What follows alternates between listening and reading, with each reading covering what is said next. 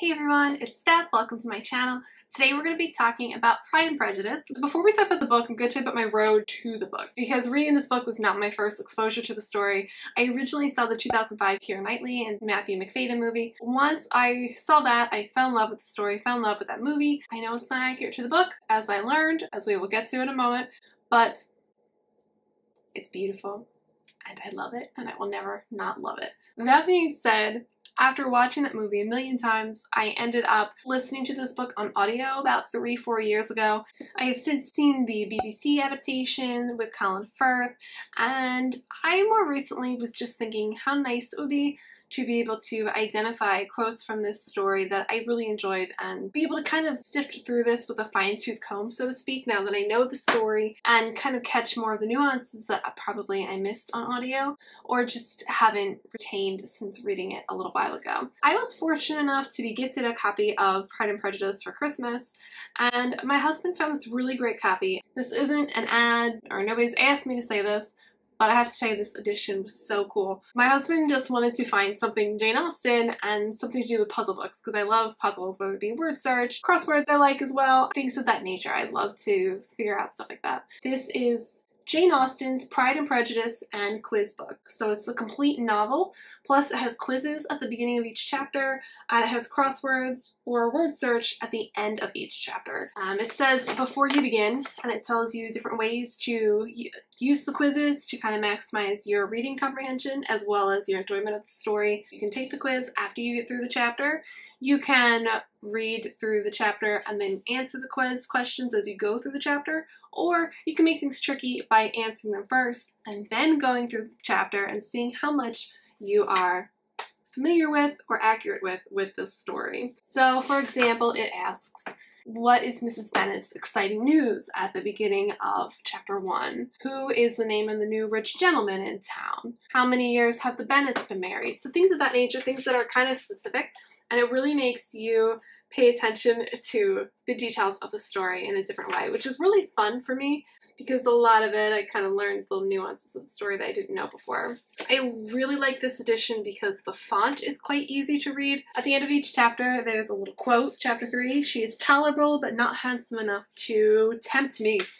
No, you'll rethink that, Darcy. I really liked the word searches. I've used different color markers to do them, and they were so much fun. I just really enjoyed them, and they all have to do with terms that you just write in the chapter, which makes things a little bit easier, especially on the chapters with the crossword puzzles, because then you know you're only choosing from a short amount of words. So the nice thing is there's an answer key in the back, so if you don't know any of the answers to the quizzes, or you get confused with a crossword puzzle or can't find a word search, you have that resource to aid you. I just really thought this was a creative way to engage with a classic book if you're someone like me who can't read them very quickly, who kind of needs like a break from them at times. I found that I could read several chapters at a time because I had that break between the chapter 1 and chapter 2 where I can do a word search or I can do a crossword puzzle. And then I can take the quiz and check to make sure I'm understanding it without just being inundated with this vernacular that is out of the ordinary for me as a contemporary reader.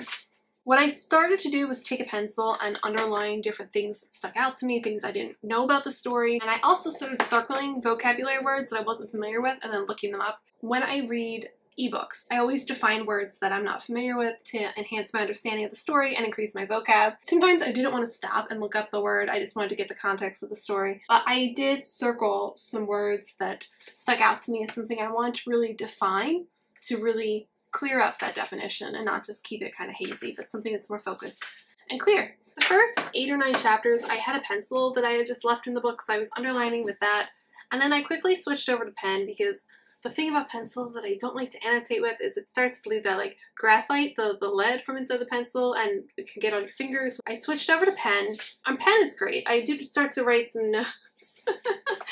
Oh my gosh, in chapter 10, nothing is more deceitful than the appearance of humility. It is often carelessness of opinion, and sometimes an indirect boast.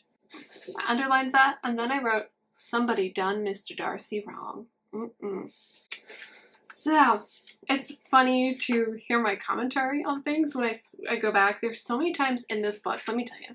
We already know that Elizabeth Bennet is sassy, right? She's intelligent, and she's witty, and she's clever. There's so many burns, like underhanded, like burns in this story. There's so many times I wrote burn. Oh my goodness. Or end of chapter 11, the last line about Mr. Darcy is, he began to feel the danger of paying Elizabeth too much attention. And I wrote, bum bum bum.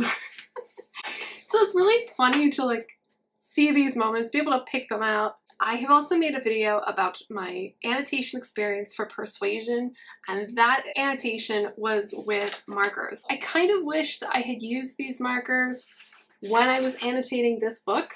So for a lot of it, nothing looks different. I can't differentiate by the color, what character, or the emotion that I associated with this. I'd have to like read through a little bit more clearly. I did, as time went on, switch from pen to marker, only one color, so I have a whole bunch of just green marker, but I really liked annotating with marker best. So this was like the lesson learning process where it doesn't look cohesive, but I was able to stay engaged with the story, to be able to write my thoughts on the page, and still have a lot of fun reading this story. It's of course such an iconic book, and I enjoyed the audiobook, but I didn't love it when I read it a few years ago, so I was kind of hoping that I'd have a different experience reading the book, and I can say for certain that that was the case. I caught more of the nuances, more of the underhanded burns that maybe just kind of went over my head when it would just keep going on audio. And also some of the vernacular, these comments and things, they're not said the way we would say them. So I had to kind of think about them for a minute or read them again and be like, oh wait, that was a burn. Like it's just really fun to be able to identify those things and feel like I'm picking up more on Jane Austen's style and Jane Austen's way of wording things in addition to the story that she's telling. Obviously this isn't me rating the story because I really liked the story to begin with. I loved the film adaptations. I liked the audiobook, but I really enjoyed visiting it via the original format that Jane Austen created it to be in.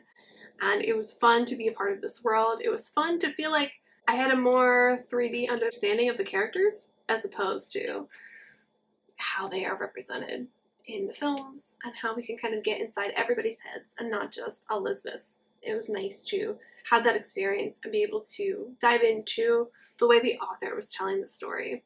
With that being said, I thoroughly enjoyed this. If you are at all interested in this quiz book edition, it's by K. Carpenter, and you can find it if you just, I think, type in Jane Austen quiz book or something. Like I said, not an ad, but if you're somebody like me who just likes something different and wants to kind of savor the story and enjoy it, this is definitely one way you can do so. So, with that being said, I hope you liked this video. If you did, give it a like and subscribe to my channel for more fun bookish things from me, and I will see you guys in my next video. Thanks so much for watching and have a great day!